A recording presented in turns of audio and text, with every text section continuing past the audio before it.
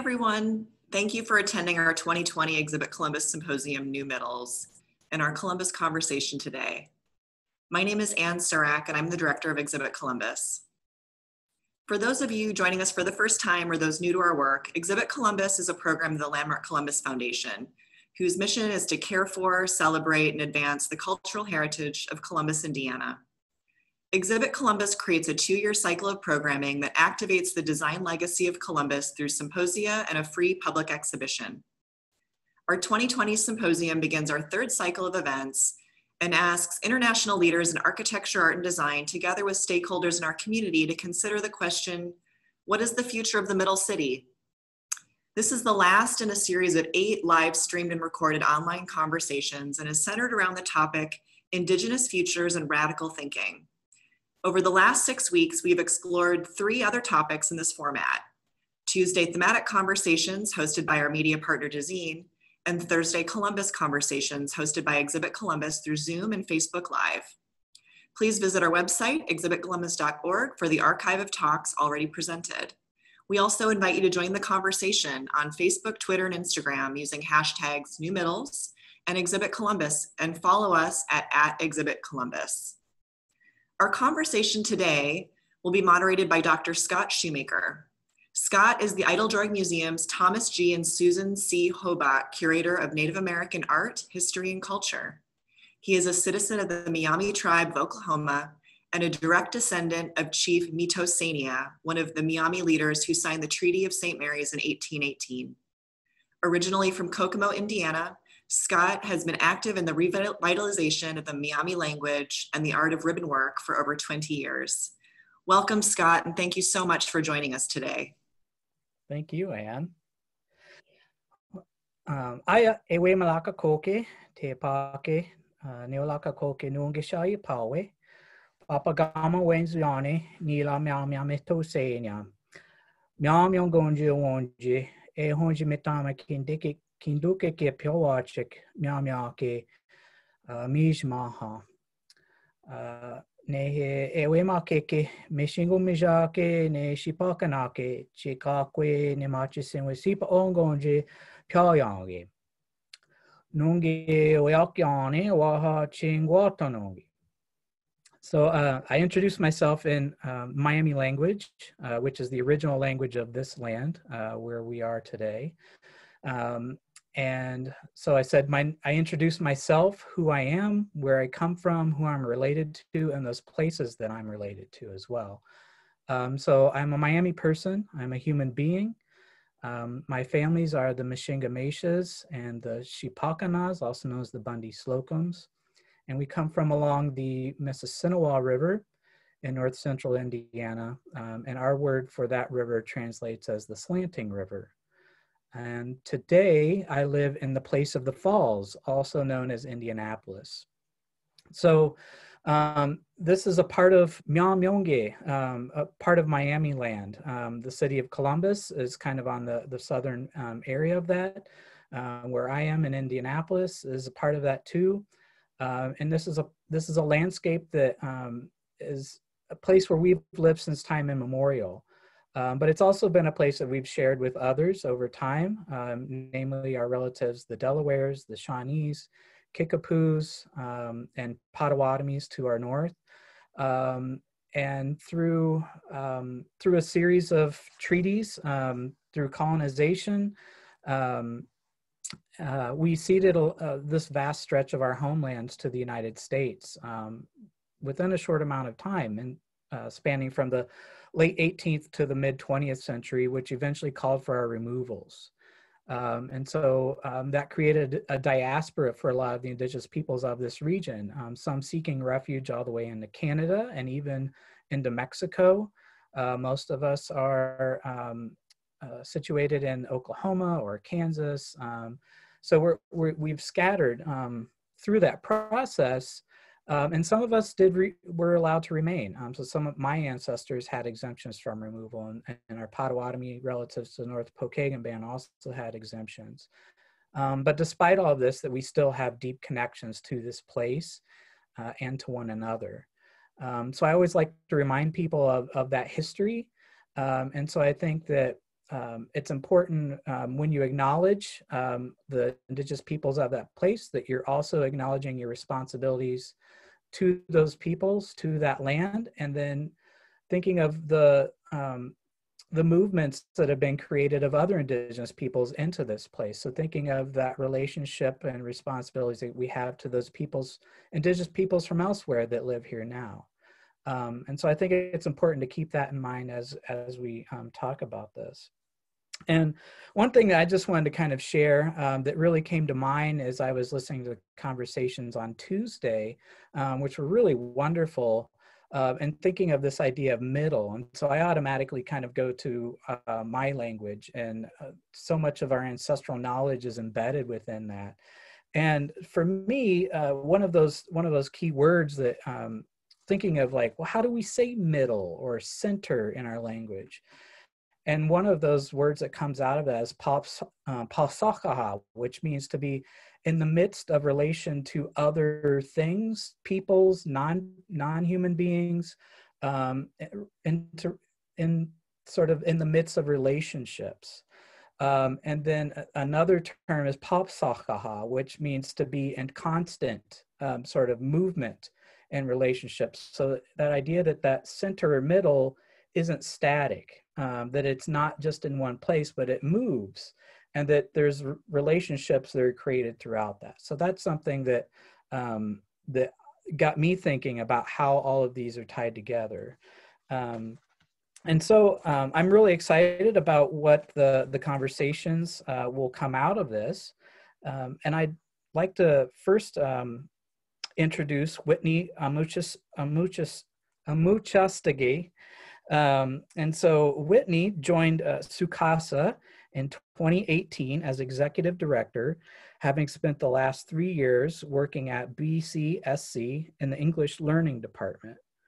There, she participated in the establishment of the Cultural Learning Center, promoting the integration of international families into the community, supporting Latino young talent, and encouraging multicultural expression in the schools. She is a strong proponent of human rights and positive youth development in our community. Whitney is from Canada and comes to Columbus by way of Chile, Uruguay, and Argentina, where she spent 8 years. Her previous roles have been in the graphic design field, working for Mayor Michael Bloomberg and the Economic Development Corporation in New York City, and the Turismo Sustentable arm of the Tourism Secretary in Chile. Thank you very much, Scott. And thank you to the hosts of Exhibit for inviting me here to be here with you today. This is a wonderful opportunity for Su Casa to talk a little bit about what we do. So I really appreciate you loaning your time with me. I'm just going to share with you a brief PowerPoint that I have just to talk a little bit about what we do at Su Casa.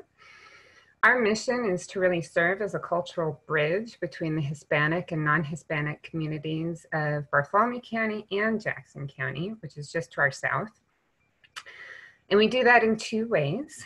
One is by working with Latino families to get them, make sure that they have what they need to reach self-sufficiency once they move here. And the other is by participating in events like these and providing events to celebrate culture and create awareness about the different cultures in our community. But to go back a little bit to the first part of that sentence and talk a bit about why there is a need for a cultural bridge at all. And that is because in the last 10 years, our area has seen a strong increase in immigration, particularly from Latin American countries.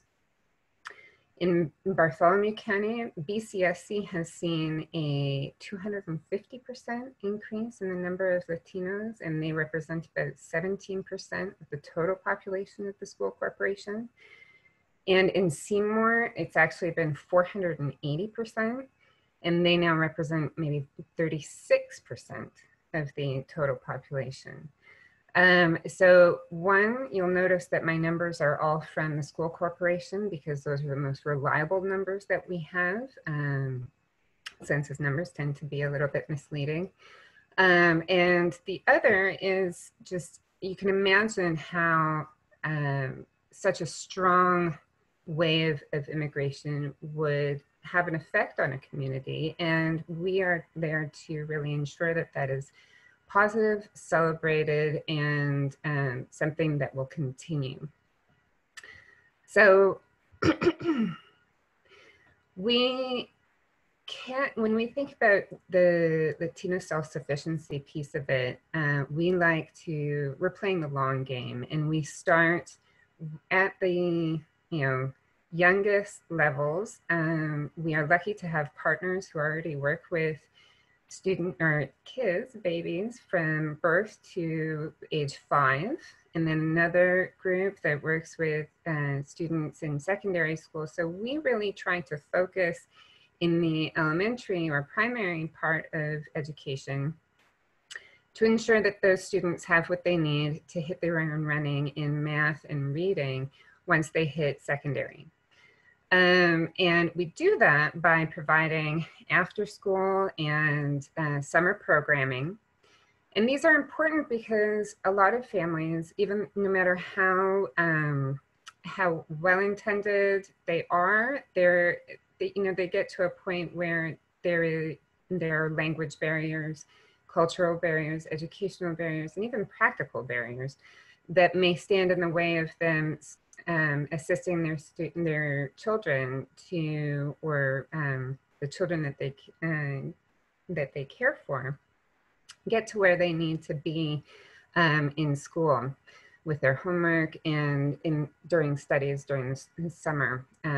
So we try to prevent that kind of slide and work with them after school on their homework, and during the summer, providing them with STEM activities and reading activities to keep them engaged during that time and make sure that they have what they need to do well in the next school year. This is an example of one of our partners, which is Cummins, coming in to do some wonderful STEM activities with the kids.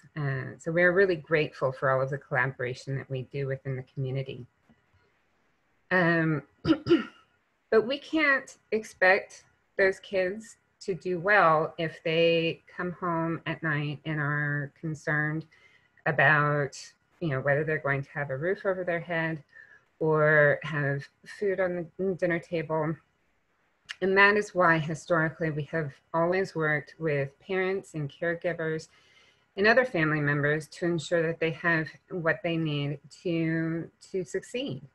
And so that started 20 years ago when our organization began, and we provided basic needs services, which really run the gamut between, interpretation and translation to serving as a connection to the many resources within our community, so that they have the advocacy they need to represent themselves properly. Whether that be through translation or just making sure that there is a positive advocate. But we have since extended those services to include coaching, because while before we used to really focus on problem solving, now we're looking at a person's life or a family's life in a holistic sense, in their family stability, health and wellness, education, employment, and financial stability or literacy.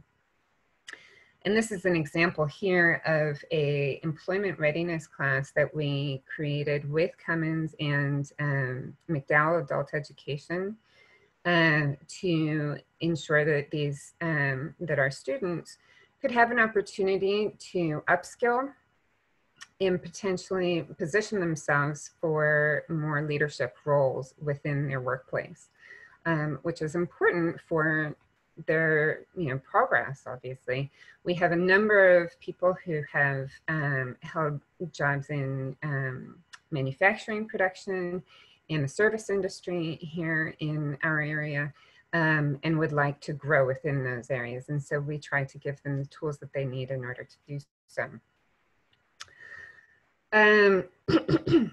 But we can't do what we do without the help of volunteers. And we're really lucky to be able to have some incredible volunteers.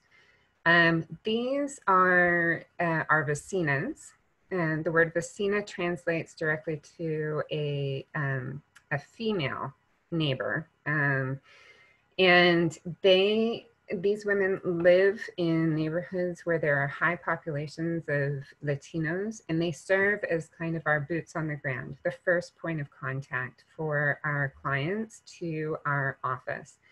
And this has been incredibly important for us during this, during the pandemic, where we were limited because we could not access our office and we could not have people come in. These wonderful women were able to identify people in need, refer them to us, and so that we could get them the financial assistance that they required to keep their family going and food on the table. So we are very grateful for their work. Now, going back to the beginning, we have always provided different events throughout the year that celebrate the Latino heritage and culture, but also provide advocacy for them. And this is one example of a group of students that we helped organize an event to respond to the administration's restrictions on DACA students. This event was celebrating and advocating for them. And we really are lucky in our community to have so many supporters of not only these students, but the Latino community as a whole.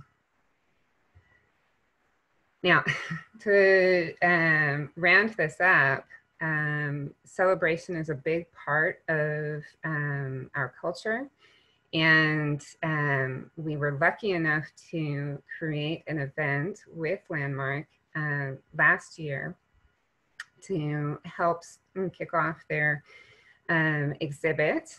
And last year, there were a number of designers who were actually coming from Mexico. And so we all wanted to be able to celebrate that and bring awareness to that and learn more about their presentations. So we created this event that included dancers and some words from some of the leaders within our community. And we were very grateful for that opportunity because it was a moment where the local community really embraced and learned a lot from the Latino community, which was, you know, an important step for us. So with that, I'll pass the baton on to Scott, and thank you very much. Thank you, Whitney. Yeah, there's a lot of things I saw about building relationships as a really important part of that. So I hope that's something we can talk a little bit more about as we move along. Now I'll move on to Carolina Castoreno-Santana. And Carolina, there she is Executive Director of the American Indian Center of Indiana. She's an enrolled member of the Lipan Apache tribe of Texas, is also of Mescalero and Yaqui descent. Carolina is a writer, activist, student, and mother who's dedicated to social justice, the preservation of Native identity, decolonization efforts, and education for and of Indigenous peoples of the Americas. Her doctoral studies focus on Indigenous communities and academic activism in Latin America. She's dedicated to improving the image and presence of AICI in the community and is presented on topics surrounding Indigenous identity and rights around the country. Tancho, Chi'i, Carolina, Castoreno-Santana, Chi'i, Chitse, Lepai, Unde, Checha. Buenas tardes, buenos días. Me llamo Carolina Castoreno-Santana. Yo soy Lipan Apache del estado de Texas y yo soy del familia Nutrial del Sol. Hello and good afternoon, good day. My name is Carolina Castoreno-Santana. I am Lipan Apache from the state of Texas, and I am from the Sun Otter clan. So I traditionally do my introduction trilingually, as I am currently in the process of learning to be more fluent in my Apache dialect. But the reason I do that is actually the language path of my grandfather. My grandfather, his first language was Apache, his second language was Spanish, and his third language was English. So it's kind of a way for us to reclaim what has been lost, which is very much the topic of what I'm going to be talking about today. And just, like a real quick thing. So I'm the executive director, as Scott said, of the American Indian Center of Indiana. So we are an organization located here in Indianapolis, and we serve natives living in all parts of Indiana. We have different programs. So our primary focus is on eliminating barriers to employment. So we do a lot with kind of employment training, workforce development, education as well. So that includes scholarships, certifications, sending our community members to trade school, whatever the case is, in order for them to develop skills they need to be self-sufficient. And then we also do some emergency services along with that, because we do have a significant portion of our population, especially here in Indiana, living below the poverty line or right at it. And so we have a lot of emergency situations that come up with regard to housing, utilities, food insecurity, and substance abuse. So we are also working on a project in order to bring more training for people to be able to work with Native people in the area of alcoholism and substance abuse with a Native focus, as many of the programs that already exist out there are very faith-based, and so have a tendency to leave out Native people and the respect for our cultural wishes and understandings. And then we also do a lot surrounding health education regarding disparities that specifically affect the Native American community. And we also do a lot of civic engagement, which, so currently right now we're working on programs that are Get Out the Vote. We had a massive campaign on getting Native Americans in Indiana counted on the census, which also involved educating others about what the term American Indian means and extending that to people who are from Canada and Latin America, and making sure that if they are of Indigenous origin, they are identifying so on the census, so that we have more accurate numbers. And then we do a lot of cultural awareness and training and presentations, and going out into the community and schools and educating about historic references and cultural aspects regarding Native communities, but also making people aware of what the Native community in Indiana looks like today. We are an urban Indian society. So I don't have a very detailed presentation, but because this is actually going to be part of a larger conversation. So I wanted to at least show you this slide, and then I think I have a picture right after it. And so my focus is really about the necessity for collaboration between oppressed communities in order with regard to Indigenous futures, and how survival is going to continue to look, and the necessity of working with other communities in order to ensure survival. And so it's entitled Shaktietna, which is, in my language, means moving forward together, surviving colonialism through collaboration and solidarity among oppressed people. And so with the focuses being on collaboration, solidarity, survival, sovereignty, and community. So some of the ways in which we are doing that right now is we are taking an inventory of what it looks like especially in central Indiana right now, to come from a minority community, and what are the barriers that we are encountering when it comes to the many facets of our daily lives, whether it's economic justice, social justice, educational justice, and how being from our specific communities is tied to what is going on in our current atmosphere.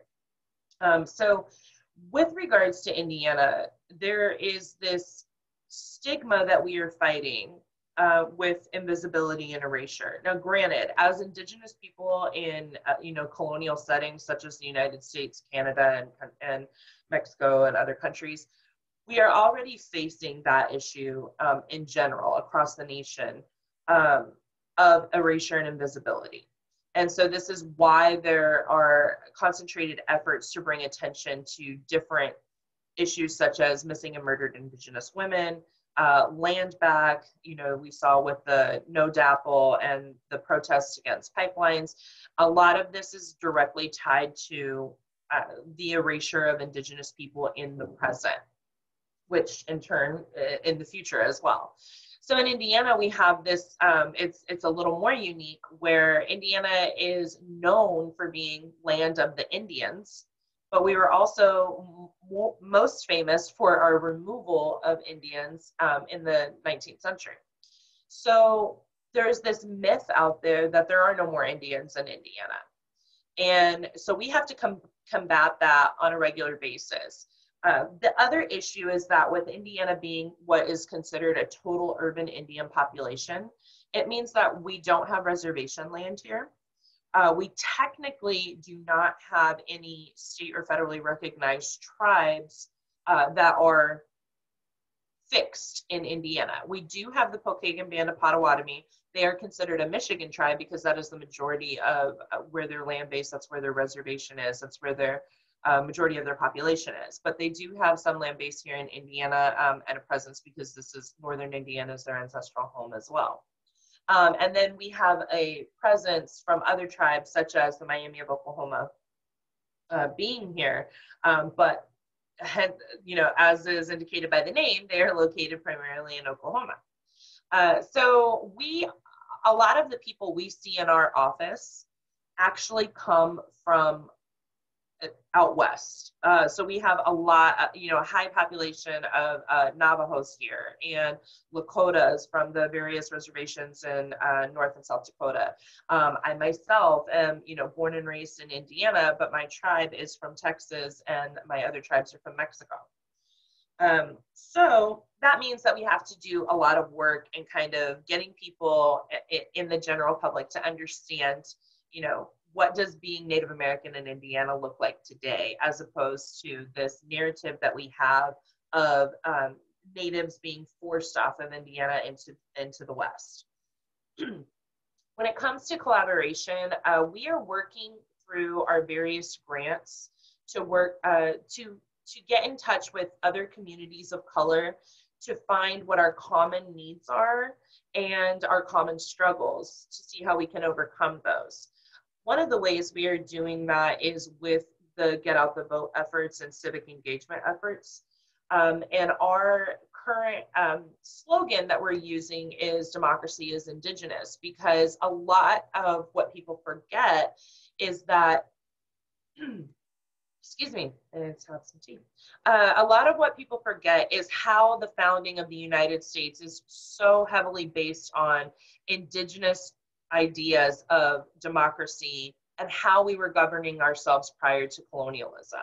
And so there are really great resources out there that discuss the ties and the relationship to the Iroquois Confederacy and their agreements that led to the making of the Constitution and the Declaration of Independence, and how that would shape democracy in the United States moving forward. So we are so often left out of the narrative, including when it comes to election time, that we are trying to bring back this idea that democracy is Indigenous. This is something that is at the center of the majority of Indigenous communities. Most tribes have a kind of democratic and communal way of governing and taking care of our people. And so it's only right for us to be able to express ourselves by having a voice in what's going on in 2020 and beyond. Excuse me. So we are part of the National Urban Indian Family Coalition. And they are based out of Seattle, but they are made up of several different coalition members that are mostly urban Indian organizations like ourselves. And so there are several throughout the Dakotas, Minneapolis, Arizona, New Mexico, California, Texas, even on the East Coast. So we are all trying to get together, take these bigger ideas and see how they fit into the realities of where we are in these urban areas in the Midwest, for instance. So that is part of our bigger idea is to be able to feed off of others and idea-wise, to express what the needs are on a local level. So when it comes to the local level, a big part of that is collaborating with those who are around us, especially in states and cities where we have a significantly smaller population of Native people, such as here in Indianapolis and basically the entire state of Indiana. So the easiest way to do that is to look at the communities that are facing very similar statistics in our area, and that would be the Black community and the Latino community, mostly here in central Indiana. And I'll show you, this picture is from an event that we recently did a few weeks ago, and we were partnering with La Plaza and other members of the Latino community because we also want to really focus in on that, the aspect that the majority of Latinos, especially who we are seeing come from Mexico and Central America, are themselves indigenous and considered American Indian. Whether they are recognized members of a tribe or not varies depending on the country they come from and how that recognition process works. But a lot of our common goals, a lot of the aspects that are very central to our culture, our way of communication, our way of educating our youth and passing on our culture, a lot of those are very similar no matter whether you are indigenous from parts of North America, Central America, or South America. So we did this, and this is a specifically difficult year considering COVID-19. So a lot of the work that we do on a regular basis is heavily focused on gatherings. And that is something that's very essential to Native communities, especially during the fall. This is the time of the harvest. This is the time of, giving thanks to Mother Earth and Creator for providing for us, giving thanks to our community members for, being in this together. So this has been challenging for us when this is something where we usually have a series of events where we're able to highlight our culture, highlight our achievements, and then also talk about our disparities and brainstorm on how we're going to move forward. And this year we're having to move that mostly virtual. But what was really great about this event is that we took the opportunity of, the need for people to be aware about their status during COVID. And so La Plaza and the Indiana State Health Department hosted a drive-through COVID testing where you were able to drive through and get a nasal swab for the COVID testing, blood drawn for the antibodies testing, and then you could circle around and you were able to get a flu shot, and then you could come to our table where we were highlighting the importance of doing the census, so they could do the census right there with us and they could register to vote. The reason how this is all kind of tied to Indigenous futures is that, as I was saying before, our future and our survival through this atmosphere is very much contingent upon us being an active part of what is going on around us. And so a lot of the feedback that we've received when we've held kind of these informal, essentially town halls in our community, a lot of the feedback we received initially is that many of our community members were disinterested in presidential and local politics. People do not feel that our voices are ever considered significantly We don't feel that anyone is actively trying to get our vote. We don't feel that people are listening to our concerns and doing much with that after the fact. And we don't feel that we are significantly represented in many areas. And so that was a big clue to us, that we have to really figure out, how do we make this more, how do we make this drive home this point that we need to be engaged in this process. And so we are working with these other communities that may experience more visibility, but are facing, like I said, very similar statistics when it comes to homelessness, mental health, substance abuse, poverty, all of these things that we have very similar statistics with the Latino and African American community. And so how can we partner together? So we are working on doing events together that are educating primarily each other about each group. So we're learning more about each group with the experiences that they've had and how that relates to our own, how it differs from our own, and what that means to center certain people at certain times. So there are a lot of this is actually, Central Indiana is actually a really great grassroots community. I think that people overlook that a lot of times. So we see a lot of civic engagement in many ways, not just in the voting realm, but also in, protesting and advocating and, fighting for different types of bills in the state house, whatever, and on a local level. And especially on city council, we're seeing a lot of change in different communities throughout Central Indiana in that respect. And so this is how we are able to talk about certain issues and make sure that the people who are primarily affected by those issues are the voices being centered at that time. And it allows us to kind of escape this crabs in a barrel mentality, because what a lot of people don't understand about why there has not been more significant unification between oppressed communities in the history of the United States is because there have been very concentrated efforts to pit everyone against one another. and so we get what's considered oppression Olympics, and that we are not we don't have the capacity to advocate for one another because we have to focus on our own. But what we are seeing, and I actually am on the newly formed Indiana Racial Justice Alliance, so this is addressing issues that are affecting all of our communities. What we are seeing is that when we are coming together to the table and listening to our shared experiences and understanding the differences, we are actually able to approach the matter more pragmatically. And we are able to accomplish more. So that is, in a nutshell, a lot of what we are trying to focus on here at the American Indian Center. And to reiterate that, it's combating invisibility. It's reminding people what it means to be Native American in Indiana today, in 2020 and moving forward. And how we move forward is by relating to other oppressed communities, finding these commonalities and finding ways that we can work together.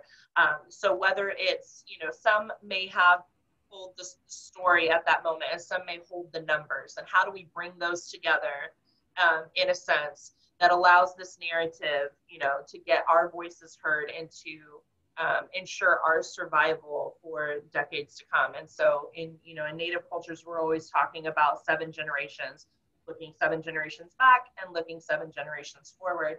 It is very important when you talk about the Indigenous mentality with regards to the future, is that the past and the future are not necessarily 2 completely different places. They are very much connected at all times. And that has a lot to do with kind of like this cyclical way of which we look at life.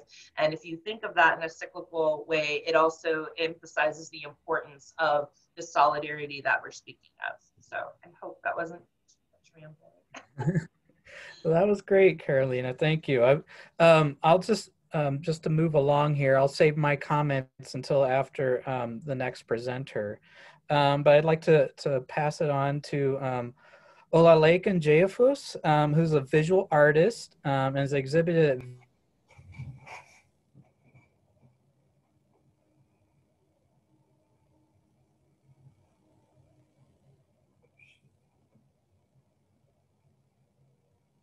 Ooh.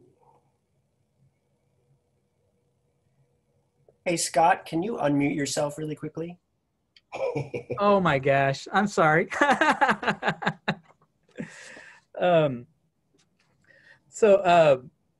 Yeah, let me start over.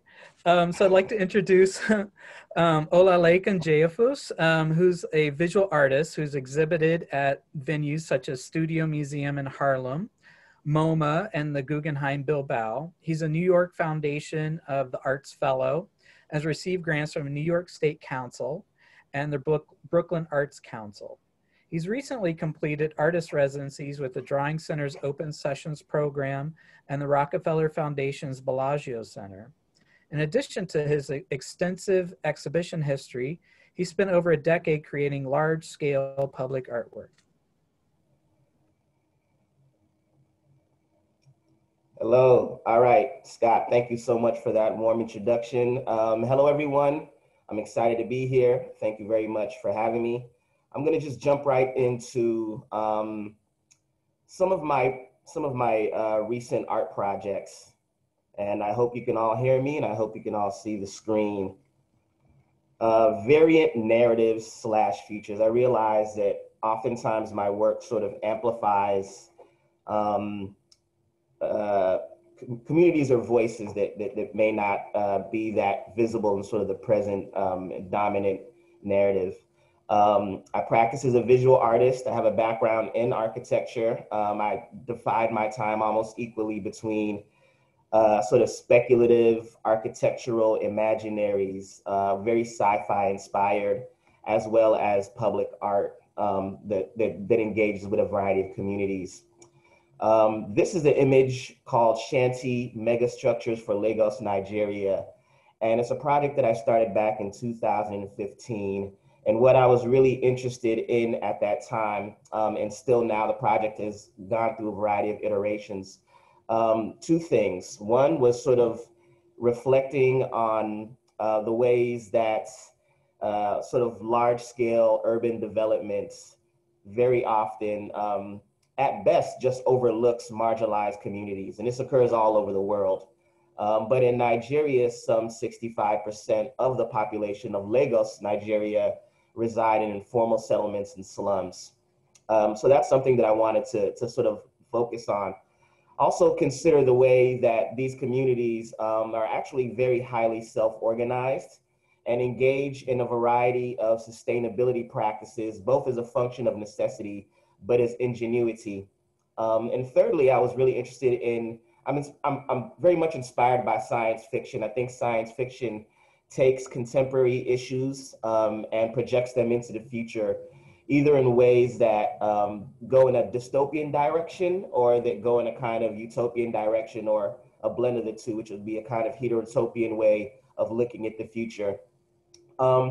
I'm also interested in sort of challenging the kind of prevailing Western visual examples of what is futuristic, right? And so, which is often, you know, high-tech glass, steel, metal, and a lot of these more permanent materials. And I'm thinking of sort of these communities that engage in these practices that involve more of an ecological and environmental relationship, you know, with the earth, with animals and the like, and with the sort of natural evolution of sort of human populations. So I'm imagining for this project, Shanty Megastructures of Lagos, Nigeria, thinking of informal settlements at the scale of large-scale commercial developments and projecting them into spaces of privileged real estate within Nigeria as a means of kind of extending visibility to these communities in the future. I know Carolina, you know, discussed visibility of sort of communities, their presence in the future. You know, a lot of these informal settlements or slums are considered eyesores and either overlooked or sort of openly derided. And so one of the more recent iterations of this project is then to move from the architecture, the sort of architectural language, of these large cylindrical space frames that would house these communities within. And I've started creating these black and white, very simple, both analog, digital collages of what the interior life of this world would look like, this sort of science fiction world that I've created. And again, thinking of, from the vantage point of a kind of ecofuturism. And it's interesting, I've actually been working on this project before COVID. So you've seen the woman on the right with the masks. I was thinking of sort of the, air quality and aeroponic farming and aquaponic farming, and sort of ways that communities could create sort of sustainable practices within particularly those that suffer from kind of being in food deserts. More recently, I've sort of brought this similar sort of ethos of the shanty megastructures to Brooklyn, where I've resided for 20 years, with a series I'm sort of informally calling Brooklyn Afro Eco Agro Futures. And this is a rendering from a photograph I'd taken from my rooftop, looking between two newer sort of luxury condo developments that are directly across the street from me. And as I mentioned, I've lived in Brooklyn for 20 years, in Crown Heights very specifically, and I've seen the neighborhood undergo a huge sort of transformation in terms of gentrification over the years. And this project also started with me kind of thinking about the pandemic and the cracks in the infrastructure that were revealed, the institutions that we believe have sustained us.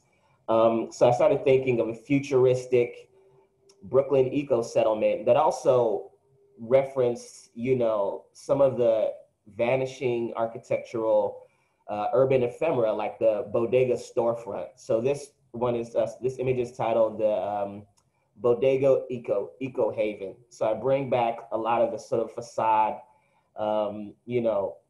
bodega aesthetic that has, kind of a very profound sort of cultural presence, in the imagination when one thinks of places of New York City, particularly one thinks of hip hop and the like. And I've seen a lot of the sort of bodega storefronts begin to vanish from the neighborhood or get facelifts to accommodate, the sort of new populace. I'm also thinking of, the last image was on a rooftop. And so I'm considering just the sort of interstitial spaces. And so this is not too far from where I live in the Bed-Stuy neighborhood. And this is, I'm calling this the Bed-Stuy Bubble Farm. So the idea is that between this little narrow space between buildings are these very small kind of bubble microclimates where you could basically grow a variety of, food and produce that wouldn't necessarily be native to our climate here. And then this is again series of photographs that I created, these montages from back on my roof, thinking of a rainwater harvesting system. So again, I'm really thinking this future that involves long-standing communities of Brooklyn, particularly the Caribbean community, which has been largely displaced, but also thinking of variety of these kind of ecological, technological advancements that lead to more sustainability. In my public art practice, I've been at it for a few years. It's been immensely exciting and enjoyable to kind of combine. It's sort of a great way to reconcile my architectural background. And one of the first projects was called Protest, and it was in Cleveland, Ohio, and downtown area called Public Square. Public Square has a very long and storied history within Cleveland of being a site where demonstration and protest is sanctioned. One can exercise this constitutional right without fear of reprisals. So I wanted to create a series of 4 large sculptural profiles. They're roughly 12 feet tall that depicts various examples of protest. You have the woman yelling into the megaphone very passionately. To the far right, you have a person handing out pamphlets. To the far left, You have, I guess, two protesters in a moment of reconciliation. On an average day, it's downtown, so people would just take their lunch breaks. So it's more of a kind of passive engagement with the installation. But there were several really notable protests that took place that year. The first was the Women's March. And so it was really exciting to see the artwork engage with the community, as well as, you know, people really sort of embrace it. And in a way, it's exciting to see the artwork kind of amplify the message of each of these protests that took place.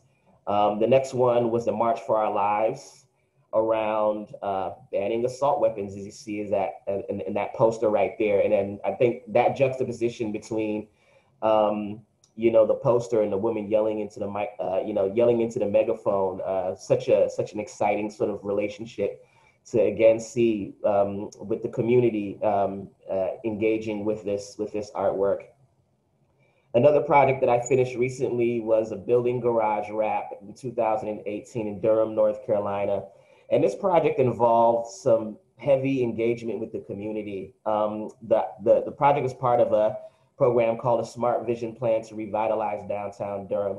And it was really about connecting three distinct zones within Durham. You see the illustrations on the left and on the bottom. And these zones were the historic district, the central district, and then the Central Park district, which is sort of more community-oriented space.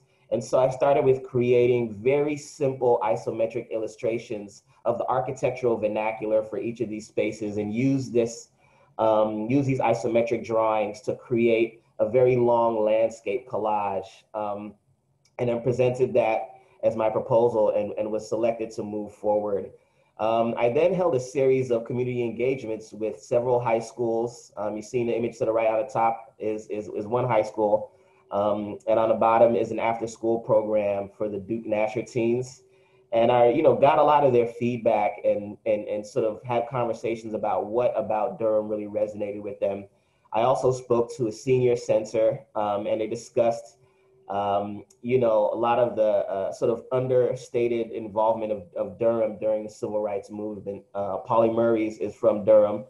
And, you know, and then also the kind of history of Durham. They had, you know, the Merchants and Farmers Bank, which was the first Black-owned bank.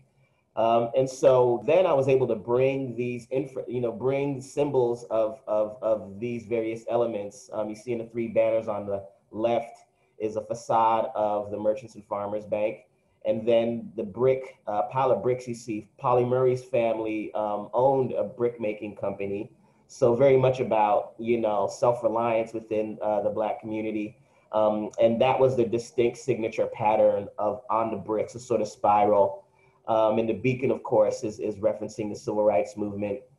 On the right, the teens were really sort of enamored with the fact that Durham is called Bull City. And so the bull is ubiquitous. There's, in fact, right across the street, there's two large bull signs. And so I was asking them, you know, well, how can I reference that without just adding another bull? And they mentioned, you know, the hand sign with the horns. And so that was really a way to engage with the community, to sort of bring to life, you know, elements that they thought were really important and that would really resonate on a very specific level through this artwork. So this is a large aerial view. You can really get a sense of the scale of this. It's almost a full city block, and you know, really peppered with these elements that kind of reflect the community. A recent project was called The Boom and the Bust. It was part of the Art Prize Project 1, and the theme was Cross Lines. Art Prizes in Grand Rapids, Michigan. And the boom and the bust for me, I was really looking at the history of redlining within Grand Rapids, and sort of interested in that kind of very predatory practice of denying, you know, bank loans to predominantly Black and Hispanic communities, and you know, thereby not allowing those communities to really grow in a kind of organic way. But on the face of it, the boom refers to, if you sort of look at the statistics of Grand Rapids, it's reflects a sort of huge economic boom for the city. And there's a lot of development going on downtown, and that is where my installation was sited, right downtown across from the museum. And so I wanted to create an installation that would reflect these two narratives, right? Because once you started to investigate the particular numbers, looking at the census along, racial lines of the Black and Hispanic communities, there really was a disparity between economic boom and homelessness, and the paucity of available affordable homes for families to own and live in. So you had kind of this, people living out of cars, or people temporarily living in hotels or in shelters. So I wanted to reflect the dual narrative, AKA the boom and the bust. And so I created this installation, which sort of this large, massive commercial development, just keeping the materials really raw. Because for me, part of what I see when a neighborhood really begins to transform is a lot of the construction really signals a transformation of that community and the displacement of residents within that community. So I wanted to keep this very raw, but also be suggestive of a large commercial development, and then have it bifurcated by the steel grid of these, where these smaller red houses reside. And, red often reflects a kind of negative statistic. So it's the idea of really juxtaposing these sort of dual narratives, and in a sense, exposing the sort of narrative of the lack of available and affordable housing. My most recent installation is currently in Alexandria, Virginia. Unfortunately, its term ends very shortly in November. It's called Rotten Labors and Legacies. It resides at Waterfront Park, and it features a series of sculptural silhouettes as well as a ground mural. And one of the things that really struck me about Alexandria, Virginia is it's really quaint, beautiful, sort of pastoral community. It's right on the waterfronts. It has a lot of boutiques, and just this sort of very fun, kind of pleasant, walkable city. But it is home to the largest domestic slave trade in the United States. And we often think of the transatlantic slave trade, but don't often think of slaves being sold further south. And Alexandria, Virginia was a site of one of the main slave offices, companies that did exactly that. And I also think of, when we think of the history of, actually, let me go back to this slide. When we think of the history of slavery in terms of the history of this country, it's so often completely separated out from the narrative. It's almost like an alternative narrative. And so what I wanted to do was really bring those two together to say that they're very inextricably woven together, particularly in Alexandria, Virginia, where both the labor of enslaved people and the free Black community contributed so much to its kind of merchants and industrial and commercial history. And so that's what these figures, each of these figures, literally through a kind of ornate wrought iron patterning, embody icons that reflect the four various major commercial enterprises: the railroad, the tobacco industry, wheat, and as well as the shipping sort of and fishing industry. And the ground plane really picks up on the African-American quilting tradition as a sort of both a creative way of storytelling, an inventive way of storytelling, but also as a form of, resilience and resistance, and sort of passing down oral history. So more icons that kind of reflect the Alexandria community are placed within, the sort of quilted pattern on the ground plane, with these sculptures facing the water. And at nighttime, they're very, they're lit very subtly. There's just 4 very kind of low solar lights that illuminate them from below. And so you get these really nice nighttime silhouettes of the installation. And here's sort of a view after evening rain. And again, it's something that I had several sort of community meetings to discuss the kind of history of Alexandria, to make sure that I was reflecting those particular histories in kind of an honest and accurate way, and that it would resonate with, you know, people who are from this city. And it was installed just before the pandemic. I was very lucky, like literally 3 days before the country basically went into lockdown. Unfortunately, I haven't been able to make it back since, but it's been really exciting to, through Instagram, you know, see a variety of, you know, people engaging with the artwork. Again, just sitting on the benches, enjoying, you know, a nice summer day. I've gotten a lot of, you know, messages about how, you know, people have been using them as kind of an educational device to really share some of the history and discuss the artwork.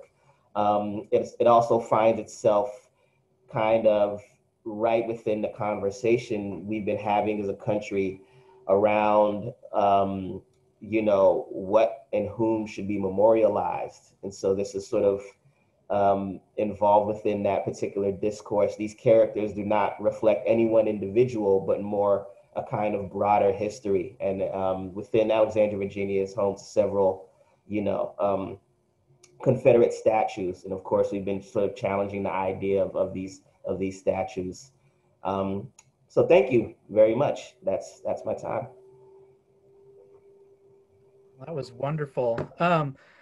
I think we've gone a little bit over, so we're going to, hopefully everybody can stay with us for about 10 more minutes. I'd like to invite all the other panelists to come back in, and we could chat a little bit. I just kind of want to, well, I just want to thank you all for some really great discussions. And I think that, you know, one of the things that really, I think, that ties all these together is that idea of relationality. And how do you, I guess, how do we recenter sort of that idea in the communities, in your work, and in the communities that you work with? And I guess, how do we, what are the challenges around that? And how do we imagine, what can that look like in the future?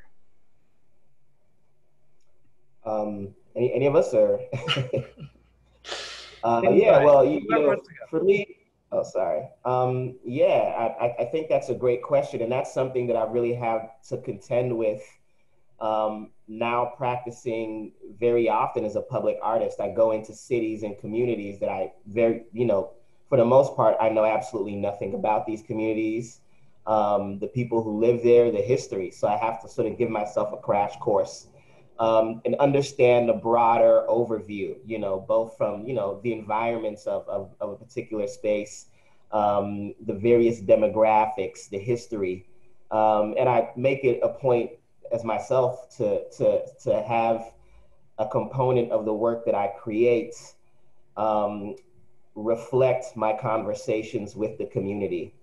And that also speaks to the challenge. The challenge is, of course, you cannot include everything everyone wants to add, right?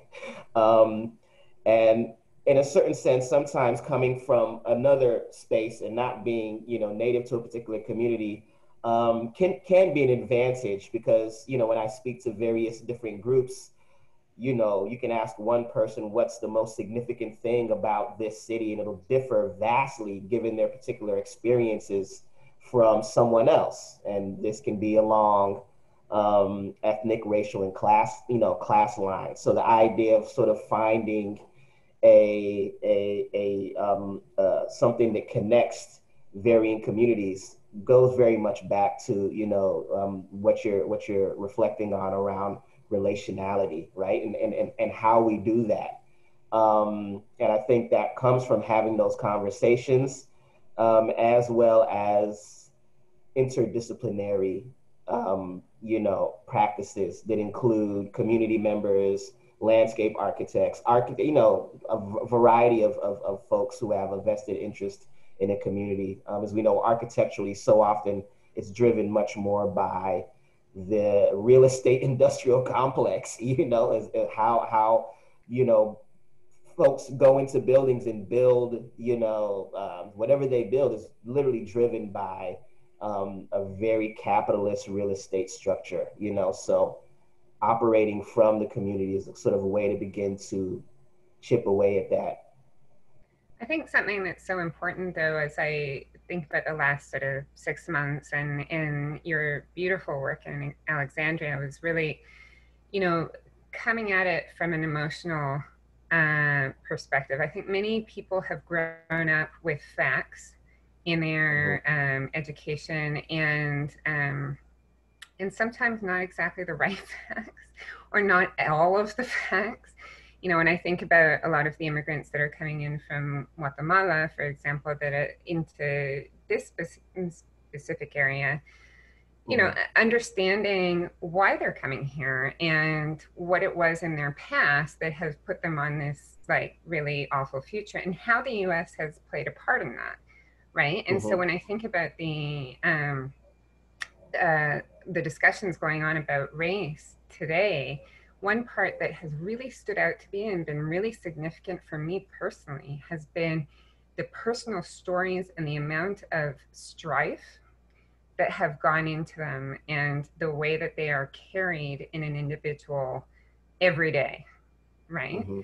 And if I think the beauty of some of the work that you've done is that it really places that in the forefront of everyday sort of interactions. You know, you're crossing squares, public squares, or going down to the water to run or something like that. You're putting it in their face, but not in a you know, in a way that is educating, as opposed to perhaps getting someone, you know, even more upset on the other side of things. You know, like it's really wonderful. So congratulations. I was gonna say, like, playing off of what both Blake and Whitney just said, like, it's really important because, so when I was talking earlier about like the past being, you know, inexplicably linked to the future, and like, so I think like one of the biggest issues that we hear when it comes to like current events or like whatever the case is, it's that, you know, why can't we get over it? Why can't we leave it in the past? Why do we have to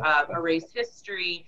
And it's literally like, if we do not, you know, place that into context now, it will, you know, it affects our future. And so it's very necessary to link what's going on right now with why things are the way they are. And so like, even with speaking about, like you were talking about the communities of Guatemala, so even at that event that we did, this is why the discussion of indigeneity is so important and what it means to be indigenous. So when we think of indigenous, capital I, like from the Western Hemisphere standpoint, that's one thing. And we're talking about without borders. We're literally talking about indigenous people are from the tip of Alaska to the tip of Tierra del Fuego, but representing different tribes in between. And this construct of borders is a European import. And then we also think about indigenous globally. So we're talking about indigenous tribes in Africa, indigenous communities in New Zealand and Asia and Australia, et cetera. Even indigenous communities in Europe that have, because we're all indigenous at some point. And what does that mean? So that's a good, there's two reasons why I bring that up. One is we deal a lot with cultural appropriation in the indigenous community, and the fact that that people can look to their own indigenous roots, you know, for that kind of like whatever it is that they are trying to obtain. They do not have to take from another community. They can look into themselves and their own history on how to move forward. And then the other thing is like that event that we did, for instance, why it's important to talk about indigenous to the Americas and not just the US. I was helping translate, because coming from tribes, from border tribes, I speak Spanish as well.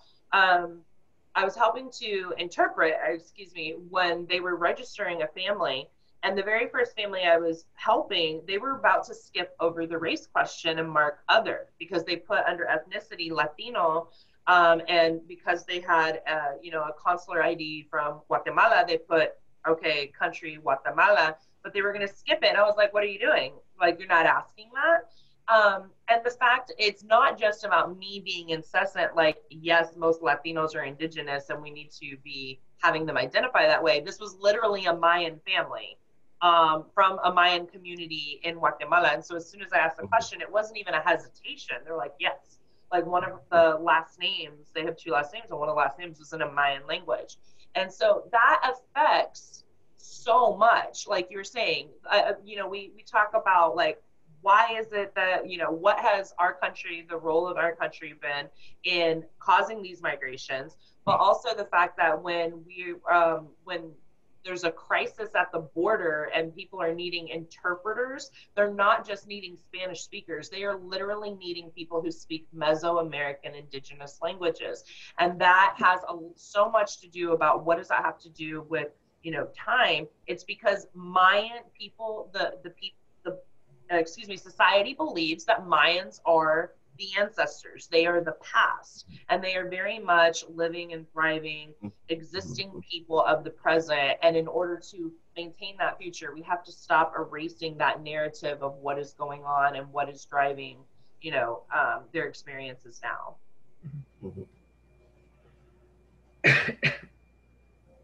Yeah, and I think, you know, that going back to what you were talking about earlier, Carolina, the idea that, you know, Indigenous peoples have been relegated to the periphery in terms of time and space and place. And that, you know, in sort of the American imagination, we only exist in the past and we exist somewhere else. And not acknowledging that, you know, it's even hard to imagine as part of the present, let alone the future. So I think, you know, a lot of those sort of that public education is just so important for people to see us and recognize that we are still here. And I think with all of your work, you know, you're elevating those voices and those narratives that have been erased, silenced, suppressed, and ignored. And so I think that, you know, yeah, what are ways that all of that can be a part of that, and sort of the collaboration with communities, and that it's always, you know, having Indigenous peoples as a part of this it's just a natural part of what we do as a society, that, you know, recognizing, you know, that we are part of your everyday community, and that even though we might be invisible, we're still here. Gosh, I guess we could keep going and going and going, but I think that's probably a good place to wrap up, unless any other panelists had any other thing that kind of on their minds that they'd like to discuss. But I see Ann Serac has appeared, so that might be telling us that it's time to stop. But I really enjoyed this discussion. You guys are all really great. Yeah, I don't want it to end. Thanks everybody for staying, you know, longer than expected, but also I feel like I'd love to invite you back to like continue this conversation as we move forward into the next year as well. And I'm just so excited to see Lake welcome him to our community, and to have him thinking about this like really wonderful public place as the Library Plaza and like what might happen there. So thank you, Whitney and Carolina, Lake, and Scott for being a part of this today. I can't thank you enough for being so open and really talking about the important work that you're doing in the world. So thank you. A huge thank you to all of our participants in this year's Exhibit Columbus Symposium. This is our last event that we're closing right now. To our curators, Mimi Zeiger and Iker Gill, for putting together this incredible group of people. Thanks to the rest of our Exhibit Columbus team, Janice Shimizu, Ben Valentine, Hadley Fruits, and Richard McCoy. The music during our program today was created by Ryan Lott and was generously provided by This Is Meru. For those that missed our thematic conversation streamed earlier this week through Dazine, visit our website, exhibitcolumbus.org, to watch that program or any of the other 7 conversations we've produced over the last 6 weeks.